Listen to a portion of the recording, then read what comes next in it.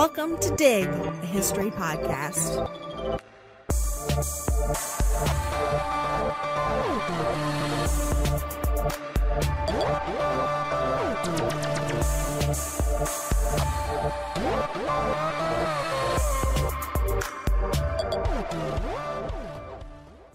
Before motion pictures, reliable camera equipment, Google, the only way scientists could impart the enormous breadth and scope of the natural world, besides handwritten notes and sketch drawings, was to bring physical specimens back from the field and into the laboratory or museum.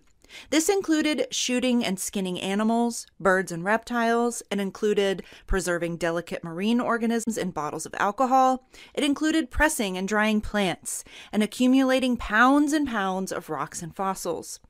Early scientific expeditions typically returned with staggering amounts of objects from the field. The typical natural history institution displays only about 1% or less of its specimen collection. The rest, often hundreds of thousands of specimens, are cataloged and stored away, inaccessible to the public. Unlike exhibit-quality taxidermy, scientific specimens, like study skins, are prepared to be uniform and compact, able to fit and be stored in tiny museum drawers. Study skins provide a wealth of information about the external characteristics of an animal. With a large enough collection, one can see the range of a species from geography, age, changing seasons, and even the time period. One large collection of a species of birds, for instance, show all of the subtle changes in plumage over the season. The visible portion of the museum is typically for the public, to excite and inspire. Many natural history museums, in America and in the Western world, were developed during the 19th century. These museums are places to view and understand nature, and they are also places that have a history in themselves. Museum goers look at dioramas of rare or extinct taxidermied animals, perhaps realizing that some of those animals behind glass were among the last of their kind, solemnly gunned down so that they might not be totally lost to us here in the 21st century and beyond. Today, we are going to discuss the history of natural history museums in America and really in the Western world. I'm Elizabeth. And I'm Marissa. And we're your historians for this episode of Dig.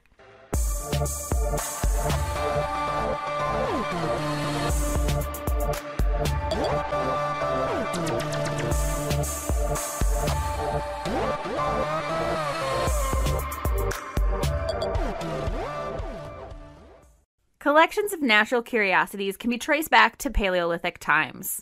People collect stuff. Perhaps we're like little magpies. We're always constantly curious about the world around us, and we have an insatiable need to figure stuff out. But we also like looking at cool. The word museum has classical origins. I'm going to butcher this, right? But in its Greek form, museon meant seat of the muses and designated a philosophical institution or a place of contemplation. But these were more like pseudo-universities, not really places of collection. So think Ptolemy's Museum at Alexandria. Where we've all been there, obviously. Obviously. Many Chinese emperors promoted the arts, which manifested in fine works of painting, calligraphy, metalwork, jade, glass, and pottery. The Han Emperor Wu Ti, he reigned from 141 to 87 BCE, established an academy that contained paintings and calligraphies from each of the Chinese provinces. And the last Han Emperor, Xuan Ti, who abdicated in AD 220, established a gallery containing portraits of his ministers. At roughly the same time, Islamic communities were making collections of relics at the tombs of early Muslim martyrs. The idea of waqf, excuse me if I pronounce that wrong, formalized by Muhammad himself, whereby property was given for the public good and for religious purposes, also resulted in the formation of collections. The word museum was revived in the 15th century Europe to describe the collection of the Medici in Florence. The Medici family was a political dynasty and later a royal house founded on banking, wealth, and patronage. The family controlled Florence for centuries, so much so that 4 Medici men became popes of the Catholic Church. Cosimo Medici, or Cosimo I, who ruled from 1519 to 1574, became a passionate collector of antiquities and rare objects. His collection was then carried on and built upon by his descendants. In 1570, a secret studiolo was built for Francesco de' Medici, who became the first Grand Duke of Tuscany and ruler of the Florentine state in 1574, inside the Palazzo Medici. In order to display some of the Medici paintings, the upper floor of the Uffizi Palace, which was designed to hold offices, or Uffizi. Oh, that's funny. I never knew that that's what it was. Oh, okay. Offices and Uffizi. That makes sense. Yeah. It was converted and opened to the public in 1582. The entire collection was bequeathed to the state in 1743 to be accessible, quote, to the people of Tuscany and to all the nations. Dutch. At the end of the 16th century, establishing a museum was common across Europe in courtly circles. They took on different forms and names according to the setting and the collections.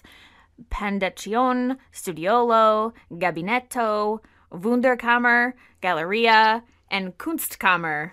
Oh, I don't know what that one means. It's probably Dutch, right? Kunstkammer? I would imagine. So these cabinets, which have become known as cabinets of curiosities, at least in the English-speaking world, were initially a room that might include books, coins, artwork, and natural history type stuff. Right. An early naturalist was a Danish physician, Olaus Worm, whose museum Vermarium in 1655 held buckets and bins of crystals amid piles of dried pufferfish. He had dried snake skins on the walls, as well as a stuffed lemur, iguanas, and an armadillo. Stuffed birds, fish hung from the ceiling. Cool. This reminds me of the Penis Museum. You ever seen? No. Oh, there's like is that where they have like all of the different animal penises Yeah. everywhere? Yeah. Where is that? Iceland, I'm pretty sure. Probably. Haven't you? It's on Netflix. I'm pretty sure it's Iceland. The great voyages of exploration during the 16th and 17th centuries were what really pushed the interest in collection of natural history artifacts or natural curiosities. Early collectors prized the strange and unusual. Aesthetics determined the layout of early museums more than, say, region or function. So a stuffed alligator might live right next to an ostrich egg, even if they couldn't have lived together in geography. Geographically. It's more just how they looked cool together on the wall. Right. Kind of like my house. In 1758, with the publication of the encyclopedic Systema Naturae, Carl Linnaeus attempted to classify nature. Linnaeus was a Swedish botanist, physician, and zoologist who created the modern system of naming organisms called binomial nomenclature. The Linnaean system classified nature within a nested hierarchy, starting with 3 kingdoms. Kingdoms were divided into classes, and they, in turn, into orders, and thence into genera, which were divided into species. Below the rank of species, he sometimes recognized taxa of a lower rank. These have since acquired standardized names such as variety in botany and subspecies in zoology. Modern taxonomy includes a rank of family between order and genus and a rank of phylum between kingdom and class that were not present in Linnaeus's original system. Linnaeus recorded the sense of wonder evoked by the astonishing colors, extremes of size, and unique structures in the natural world. Scientists, both professional and layperson, set about naming and categorizing animal and plant species. In the 18th century, a London-based naturalist, Sir Ashton Lever, turned home into his Holophysicon, or all-nature museum. A lot of its contents were acquired from the voyages of Captain James Cook. The collection was displayed in London beginning in 1775 and passed through various owners until finally being dismantled in 1806. The contents of the museum were well recorded from a catalog the museum created in 1784 and the cell catalog from 1806, and a contemporary series of watercolors of its contents, painted by British naturalist Sarah Stone. The watercolors show glass-fronted display cases containing thousands of mammals and birds, including flamingos, sloth, a kangaroo, and a full-sized Asian elephant. And definitely check out our website because we have one of Sarah Stone's watercolors on there, and it's an amazing picture. The British Museum in London was formed in 1759 as the result of the government's acceptance of responsibility to preserve and maintain 3 individual collections, mostly of manuscripts, but also containing specimens of natural history from Jamaica and a cabinet from William Corton comprising some 100,000 items in all. Public access to the British Museum was free, but was limited to a number of tickets issued every day. And this makes me think right now of trying to get into the Smithsonian's Museum of African American History. Even 2 years after its opening, you still have to get a reserved ticket. Right, or win a lottery of some kind. Yeah, to get in to see it. The 19th century saw an enormous increase in the popularity of studying nature. In America particularly, one didn't have to be rich or well-educated to study nature. With the exploration and movement west, Americans of all social status had access to nature. One of the grandfathers of modern natural history is John James Audubon. Audubon was born in 1785 in Saint-Domingue, which is modern Haiti. He was the illegitimate son of a French merchant, planter, and slave trader, and a Creole woman from Saint-Domingue, probably one of the family's domestic servants. Audubon Sr. fled during Haiti's slave revolts to France, where Audubon was educated. When he turned 18, Audubon changed his name from Jean-Jacques Fougère Audubon to John James Audubon and moved to Pennsylvania in 1803. John James. John James. John James. Get down here, John James. Get down here. Get down here, John James Audubon. Get your vittles, John James. Sorry. Oh my God. Okay. He became obsessed with studying and painting wild birds. There was no formal training in ornithology, so he taught himself the scientific study of birds. He shot birds he wanted to study, and then he took them back to his studio where he propped them up on twigs and sticks and painted them while they were still fresh. Sorry. I don't know. I don't know. When researching and writing this, for some dumbass reason, I always pictured him out in the field, right? With his easel and everything, painting these birds. Oh no. And learning that he killed all of those birds and took them back to the studio. And just sitting in his bedroom in Pennsylvania. And duh. I mean, now that I know that, I'm of course he killed them. Right. And had how else would, or he could put a spell on them and they would just sit there for him while he studied them. But in my naive brain, I just imagined him just out in nature and la la la la painting. Yeah, no. Anyway, not nearly as burst my bubble. Nice. Yeah. He conducted the first known bird banding in America by tying yarn to the legs of eastern phoebes. By doing this, he determined that they returned to the same nesting spots year after year. He also made an enormous collection of study skins, which he used as a reference collection when creating his paintings of birds. He won renown as the foremost U.S. ornithologist for the birds of America, produced between 1827 and 1838, which included over 1,000 life-size pictures of about 500 species. After 1827, he primarily resided in Edinburgh, Scotland, and produced an ornithological biography, which consisted of 5 volumes produced between 1831 and 1839. And he also produced the Synopsis of Birds of North America in 1839 as well. And just something cool for you listeners, we want to mention that the National Audubon Society, they actually allow you to view and download in high resolution almost all of Audubon's watercolors of birds for free.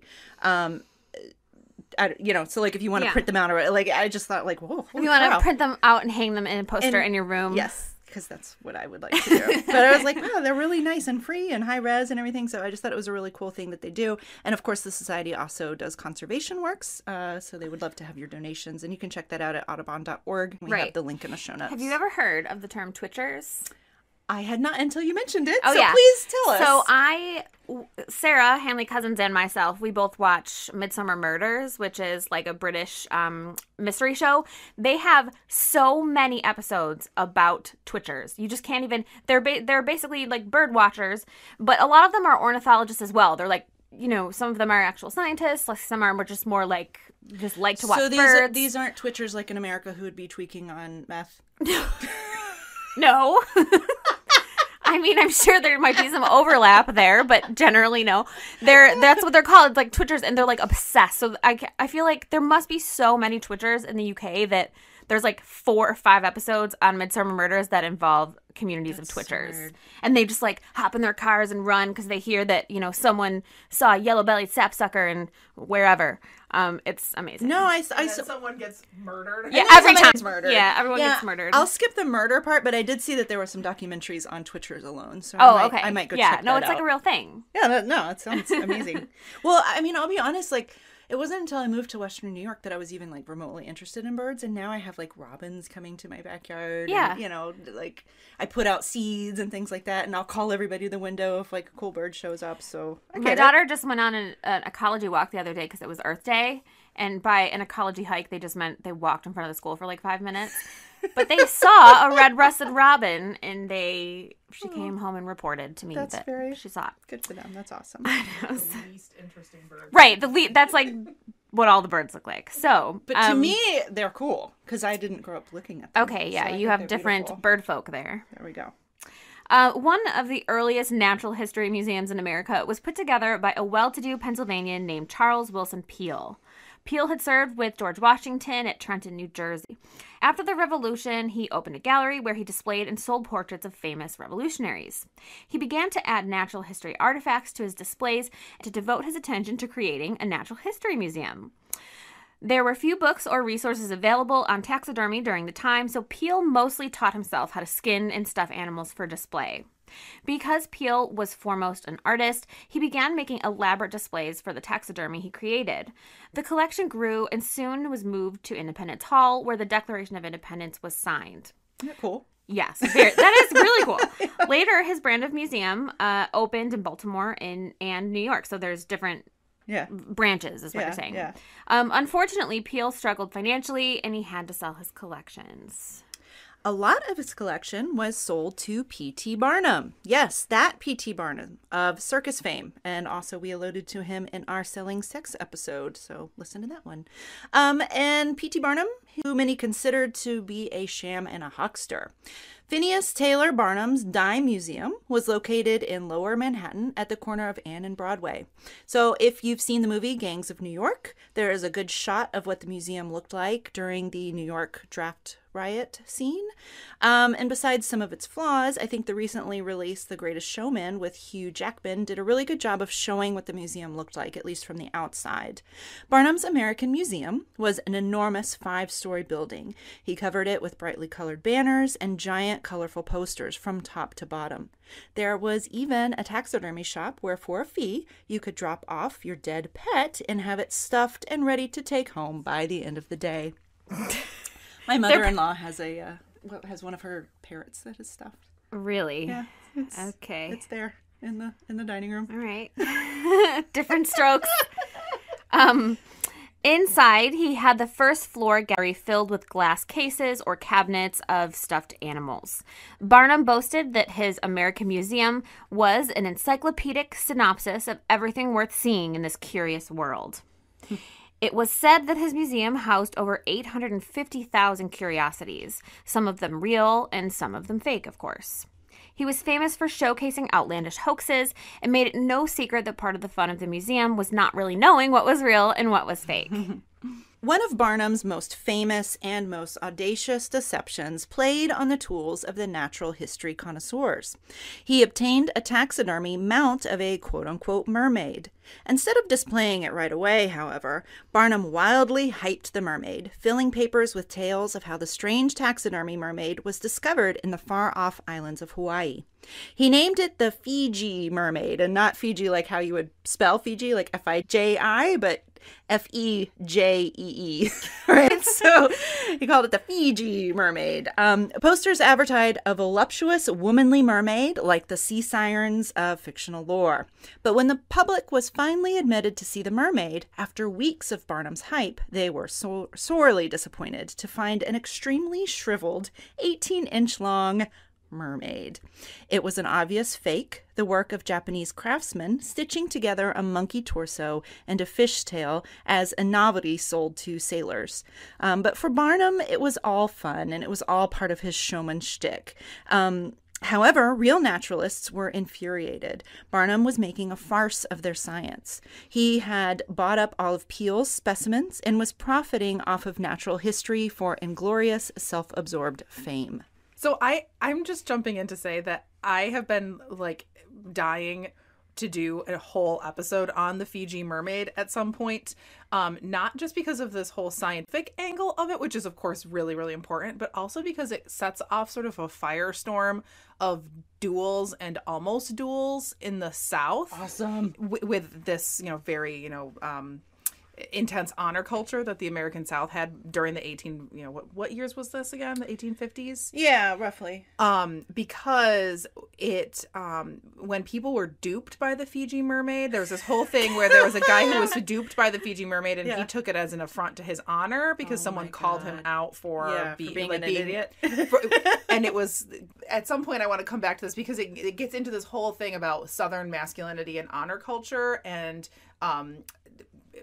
when you would reveal the lie, like accuse someone else of being untruthful, it could like have literally deadly consequences. And there's one whole episode that's all about the Fiji mermaid, and I just think it's fascinating. So okay, yeah, just because the humiliation of having fallen for it, exactly. Like you totally lose your honor. Yes, that makes sense. I don't know if you've been to the Buffalo History Museum lately, but they actually have a copy of it there. Like an artifact, like a. They have I've seen it. I mean, there's like tons of them that were made, right? So I think I can't remember. Has one. That's what I'm saying. Yeah. What did I say? History? Oh, I meant the Science Museum. But it's one that was actually displayed at the Pan Am Expo in 1901. When it was held here in Buffalo. So I doubt it's actually Barnum's. It's probably a different one. One of these. These are everywhere, right? In like quote unquote freak shows and things like that. But, Anyway. Okay, so getting back to our story. So there were also American movements among the scientific community and naturalist hunters who wanted to establish more respectable natural history museums. One was, of course, the Smithsonian Institution in Washington, D.C. The Smithsonian Institution came into existence through the remarkable bequest of nearly $500,000 in 1838 from James Smithson, an Englishman. He was impressed with the democratization of science in America, and he gave his entire fortune to the United States with the wish to, quote, found at Washington, under the name of the Smithsonian Institution, an establishment for the increase and diffusion of knowledge among men. And just an interesting aside here, he had his fortune shipped to the United States in 10 wooden box crates aboard a ship.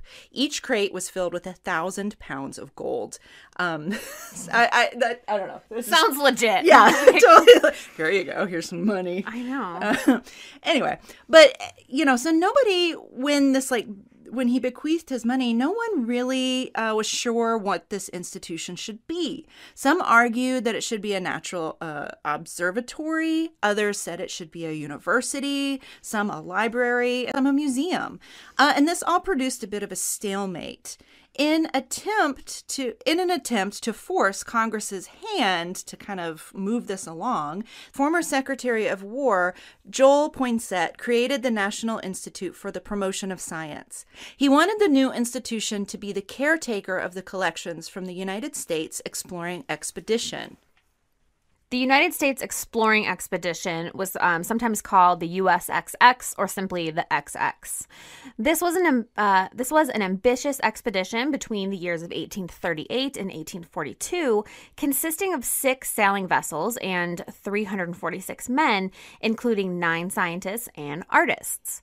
Besides establishing a stronger diplomatic presence throughout the Pacific, the expedition sought to provide much-needed charts to American whalers, sealers, and China traders throughout the Pacific Ocean. The XX was conducted under the direction of Charles Wilkes. One of the naturalists on board was Titian Peale, the son of Charles Wilson Peale, whose natural history collections had been sold off to P.T. Barnum. Titian Peale had already accompanied expeditions to Florida and the West. He was a capable artist and an excellent naturalist hunter. The XX brought back tons of artifacts. The collection was first housed in the newly built U.S. Patent Office and overseen by Wilkes.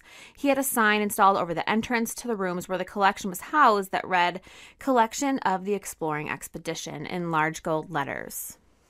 In 1846, the U.S. Congress passed legislation establishing the Smithsonian as an institution charged with representing, quote, all objects of art and curious research, natural history, plants, and geological and mineralogical specimens belonging to the United States.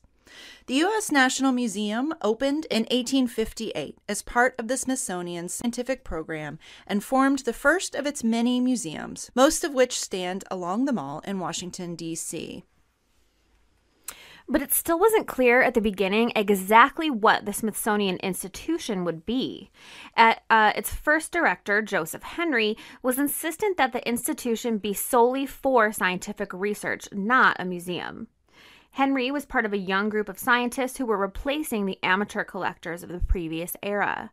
He envisioned the institution as a place for the practice of new sciences. He wanted space for laboratories and wanted the publication of scientific results. He did not want the resources of the endowment to maintain the display of a substantial collection of artifacts that would require a large, expensive building and a sizable staff. One of his first moves was to refuse the XX collection, and so it stayed at the Patent Office. Now, luckily for us, meaning the people who love to geek out at museums, there was enough interest in Congress for the Smithsonian Institution to become America's National Museum. A new building was commissioned, which is now known as the Castle on the Mall. It's a palatial, ornate Norman design, and yeah, it looks like a castle. By 1850, it was clear that Henry needed an assistant to handle museum matters. The first museum curator hired was a man named Spencer Baird. Baird had always been a naturalist collector. He started out as a boy corresponding with John James Audubon, who was in the process of preparing his book, The Viviparous Quadrupeds of North America. That's a catchy title there. Which included descriptions and illustrations of every mammal on the continent. Audubon and his partner, John Bachman, recruited an army of boy hunters to send them specimens of mice, shrews, rats, all manner of small mammals for examination. Audubon became one of Baird's mentors and taught him how to draw and introduced him to the best taxidermists of the period. Can I just say, that seems like they're breeding serial killers. They're like, hey, little boys, go kill all these animals and send them to me. Too much true crime? Yeah, right. Yeah, I think so. Baird had even been one of the people charged with sorting and labeling all of the zoological collections from the USXX when they were initially shipped to Washington. Baird became the first curator of the Smithsonian Institution in 1850 and oversaw the transfer of the XX collection to the Smithsonian in 1858. The institution's collection had already grown to the extent that the XX collection accounted for just 1/5 of the institution's total natural history holdings. The enormous space of the Smithsonian's hall allowed Baird to expand and refresh the original XX exhibit, and much as Wilkes had done at the Patent Office 15 years before, the words, quote, National Museum of the United States, were placed above the entrance. One way Baird filled the Smithsonian with examples of natural history is he enlisted the help of auxiliary naturalists to help build the museum.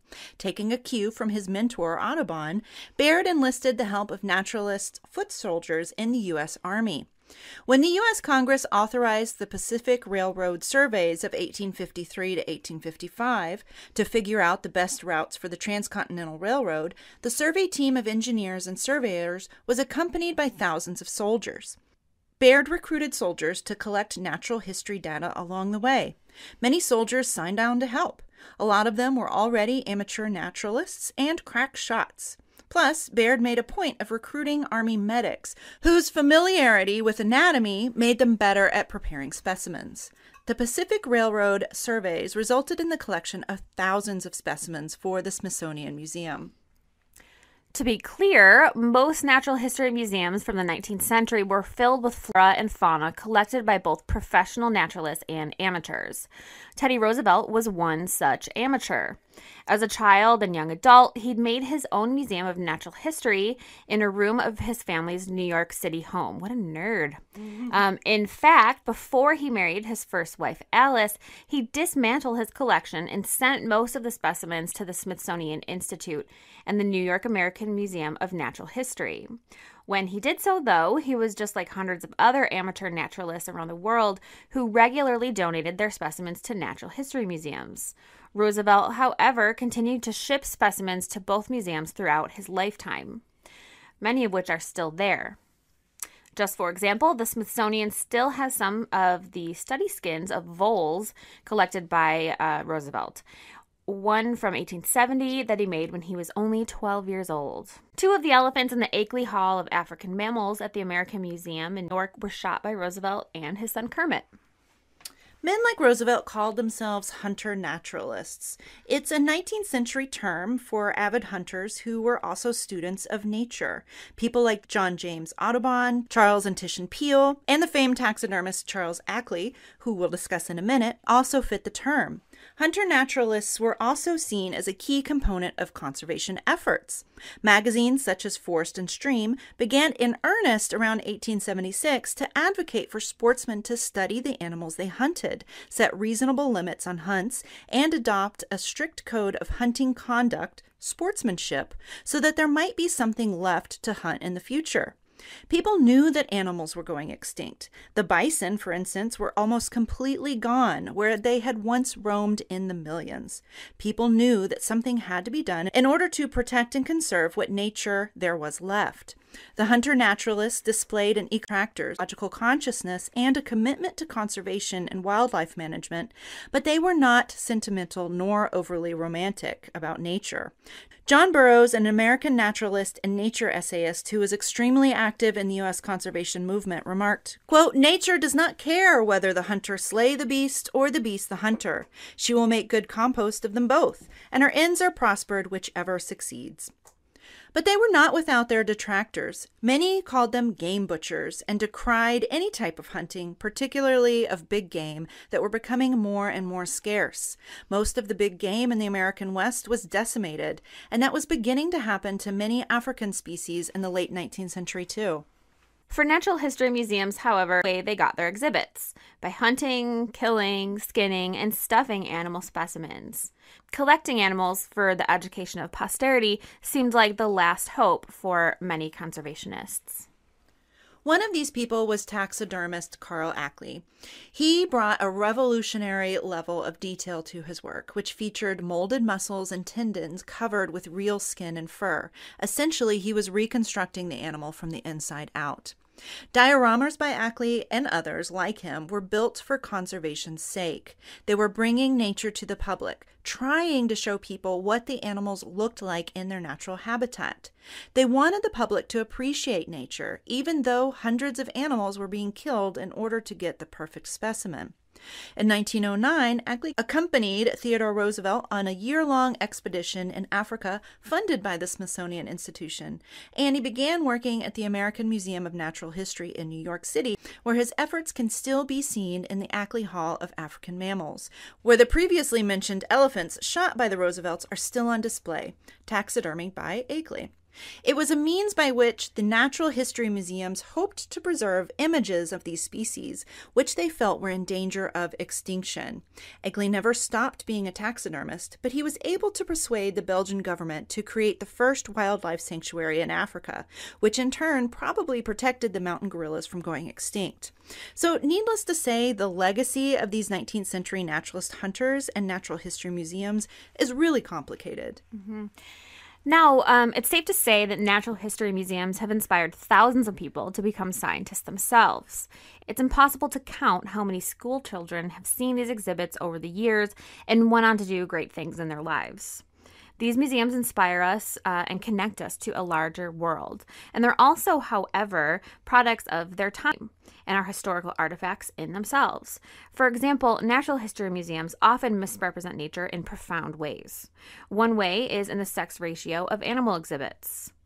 A case study published in 2008 found that in a typical natural history gallery, that only 29% of the animals and 34% of the birds were female. And so, if you're thinking about all these naturalist hunters out in the world killing these animals for the purpose of being mounted as museum specimens, they're going to want to send the largest specimens, the animals with big horns, antlers, tusks, or showy plumage. And those types of animals are typically the male in the species. So, although understandable, the sex bias creates a misrepresentation of nature. Additionally, the study found that in most displays of male and female specimens of the same species, when displayed together, the males were typically positioned in a domineering pose over the female, irrespective of biological realities. Other ways natural history museums highlight their grounding in the 19th century is through their colonial lens. Collecting became part of the act of colonization. For example, American natural history museums are full of artifacts from the conquered West and Southwest. In British museums, there are larger amounts of artifacts and specimens from colonial holdings like Australia than, say, from places like China.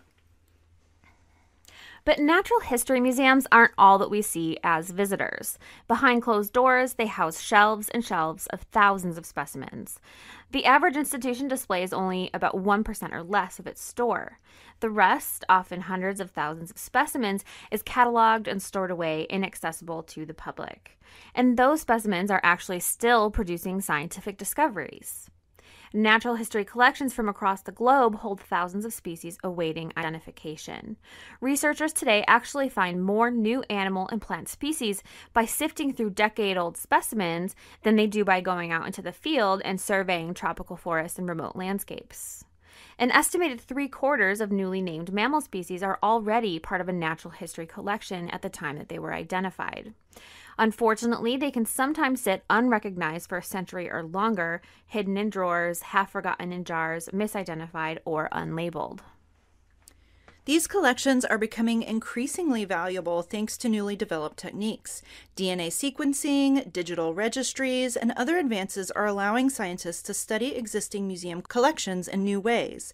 It shows more about Earth's biodiversity, but also how quickly that diversity is disappearing. Unfortunately, as these collections are growing more valuable, they are also quickly falling into decline. Many institutions like museums and universities are struggling with significant budget cuts. This results in many collections being neglected, damaged, or lost altogether. Additionally, the scientists who study them are also dwindling as their academic positions disappear. Across North America, more than 100 herbaria, or preserved plant specimens and associated data used for scientific study, have closed in the past 2 decades. In the United Kingdom, at least 64 museums have closed since 2010, with the majority of those being natural history type museums. There was a pretty big ruckus over a collection in Louisiana a few years ago when Monroe University told the biology department they had to find another institution to take over its extensive collection of Louisiana plants and fish, one of the largest and most complete in the state, within a few months, or the collection would be destroyed. Now, through the power of social media, people kind of got up in arms, and the university ended up backing away from that threat. But unfortunately, that case was not really out of the norm. It's becoming more and more typical. These collections are overseen by a shrinking contingent of managers and curators. And we're not just talking about small university collections, we're talking about big ones. For example, the Field Museum in Chicago, Illinois had 39 curators in 2001. There were 21 in 2015. The National Museum of Natural History had 122 curators in 1993 and only 81 in 2015. Many museums are emphasizing education and entertainment as they cut back on curatorial staff. Museums are trying to reach a wider audience by digitizing their collections and making them more accessible, which makes the collection more widely available for research and even accessible to the general public. But of course, that also takes money and time, and that's something that many institutions simply just do not have.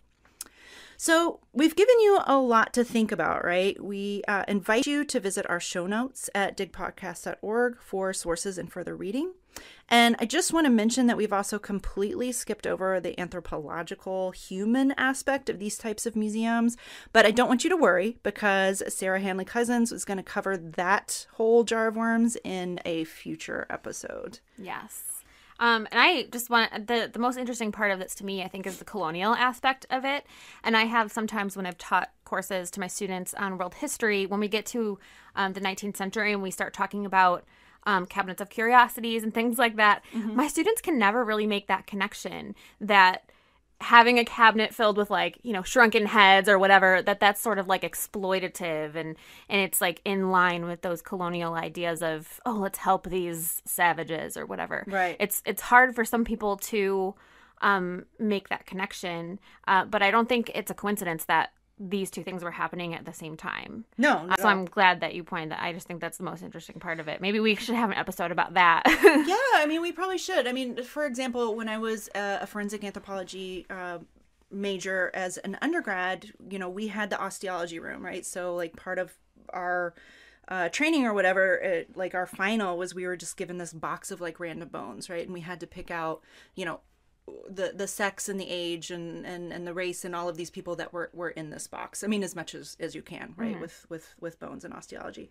You know, and the majority of the bones we had were from the 19th century, from basically poor Irish immigrants, right? These people were people who didn't have anybody to claim their bodies, right? They ended up in potter's graves and things like that. So a lot of like collections like that are of the exploited, right? And then again, Sarah's going to go into kind of the human anthropological aspect of, like, you know, having Native American remains in museums and things like that, which is all within this kind of lens of colonialism. Right. So we'll definitely address that in another episode. For right. sure. And I'm sure, like, with this, that you know, animal rights activists or whatever would be up in arms, and it's really, you know, interesting, because I was thinking that natural history museums kind of serve those people, but at the same time they don't.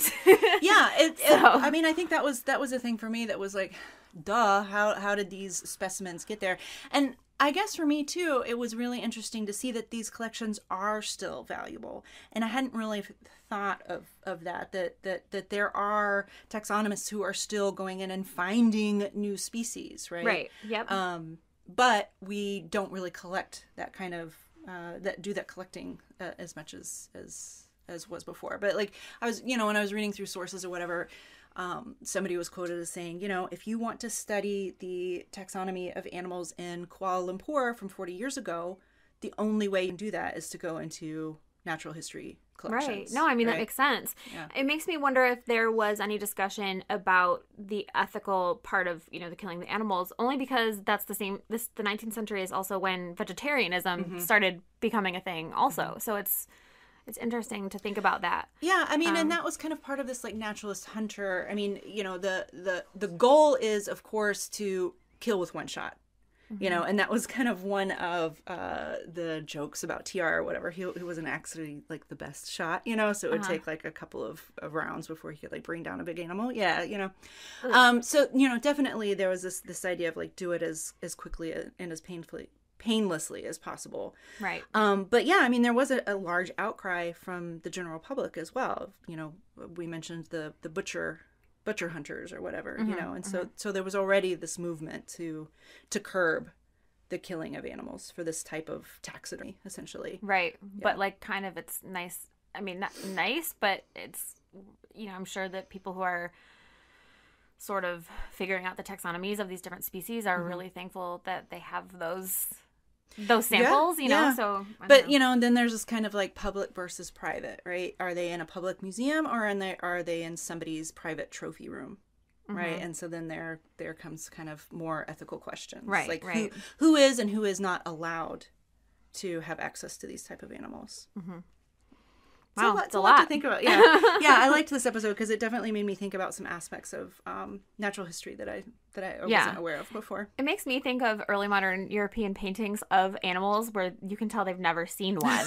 Right. You know what I mean? We should. Yeah. Oh my God, we should have to put one of those on our blog because, you know, just picture of, like, a zebra that looks like, not a zebra. Like a dog with stripes. Yeah. Right. Yeah. Oh, and then there's another thing that you need to do, because I was going to talk about menageries. Right. And I decided that was just a whole nother thing. It is. It's a whole other can of worms. I think you should do that one. Yeah, I totally will, because I think they have an area right now outside of the Tower of London that now it's just like it's a moat with grass grown over it or whatever, but it used to be where like Henry VIII's lion was stored or whatever. But all the way into the 19th century. It was there. Did they? Yeah, I didn't know how long it lasted. Yeah, that was part of the research, and then I was like, you know what, this thing's gonna be 4 hours before I conclude cool. that. So you should definitely jump on that. Definitely. Okay.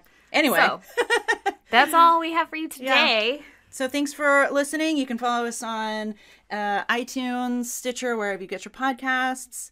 Find us on Insta, Facebook, Pinterest, YouTube. What else?